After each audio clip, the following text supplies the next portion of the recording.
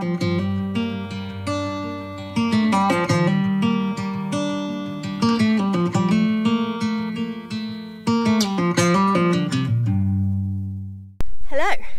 Seeing as it is the end of my endurance season and there are no more endurance parties for me to go to, I thought, because I'm a massive nerd, I'd have a look how much competing has cost me this year.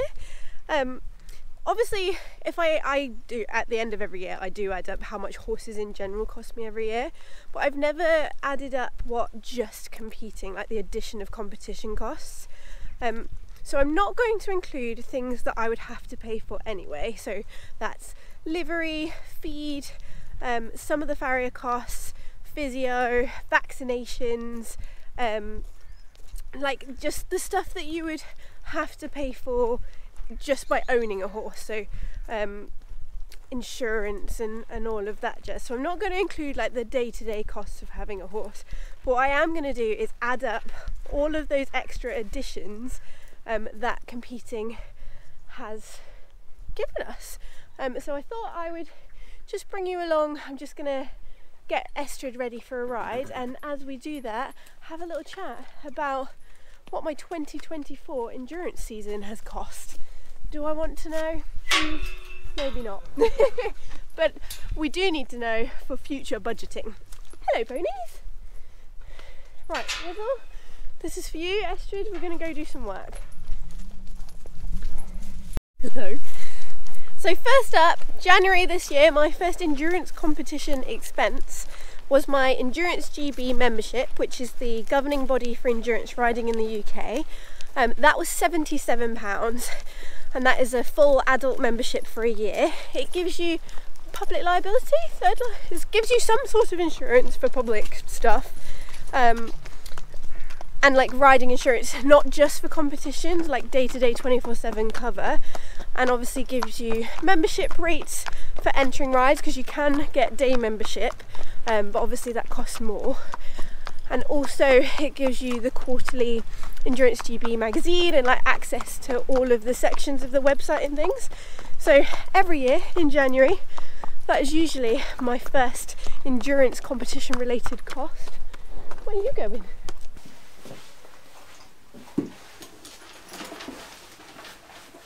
So once I was a member of EGB, I could then obviously enter rides. That's the whole point. And my ride entries this year cost £446 altogether.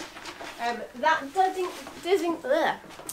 does include 4 graded endurance rides, one of which I didn't get to go to because Estrid had her roly-poly at the start of the season.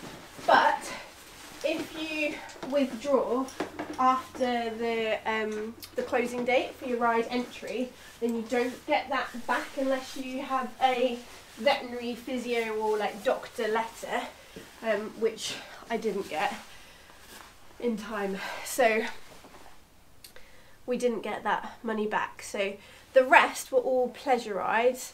I think we did 3 pleasure rides and 2 social training rides. So not compared to like say British eventing, show jumping, dressage, almost any other entry fee sport, 446 I think it was pounds, isn't that bad for a season. But also I don't do that many competitions, so obviously if you do more it will cost more. But that is what I have spent this year on my entry fees. And also 2 of those entry fees included corralling and camping in them. So that is included when you pay for an entry on EGB and the venue has camping and corralling. The camping and corralling will be added on to your entry fee, which is quite handy really. So it's didn't have to work it out as an additional expense. In addition to entry fees, I shoe my horses most of the year anyway. They do have a period of going barefoot in the winter, but I'm not going to add like normal shoeing onto this. But Estrid has pads and pins, which she doesn't have now, in for competition, and that has cost me an extra £200 this year to compete, and she only had them in for 3, well, all 3 of her events, but for 3 shoeing cycles. so next up is training fees. I paid for one subscription, that was £85, and that was to go unlimited access to Poplar's farm, which isn't far from me. But in total I spent £178 on going out and about to different places, getting Estrid some experience, and kind of just, you know, different places, because the training from here isn't that good. I think I ended up going to like external training, so training that actually cost me money rather than just driving to places that would be free for a hack. I think I ended up doing like 5 different sessions. The cheapest was £12.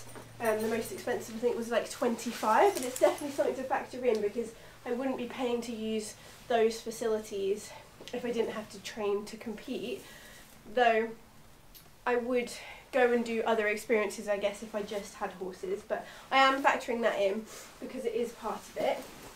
So what goes hand in hand with entry fees and going to training venues is being able to get there. So I don't include kind of my transport expenses in terms of upkeep and insurance, because I would have them anyway if I didn't compete. But what I do include is going to all the competitions and the training events, and this year I spent £802 on fuel, which is by far my biggest expense of competing. And you've also got to factor in, not only do I have to get to training and get to events, but I also have to pay for fuel for the crew car to meet me out on course. Something that goes hand in hand with having to pay for fuel to go in the crew car is also you need food for the crew. Food for the crew, food for me on competition.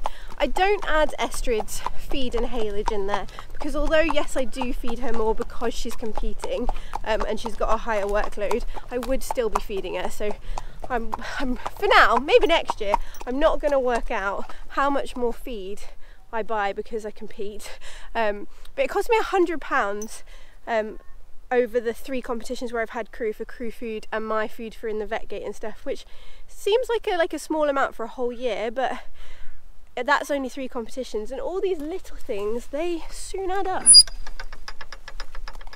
Last but certainly not least is the fact that I go to competitions means that I get competition photos, and no matter how many times I tell myself I have enough photos of my horses, I always get tempted to get them. And I love supporting like the small business of the ride photographers as well, so I do almost always get the photos, and I've spent £91 on photos this year, and I deem that every penny well spent, hey, because you're so beautiful. You're so beautiful. Well done for standing still. Do you want another one? Seeing as we're standing so nicely with so much chaos going up in our yard.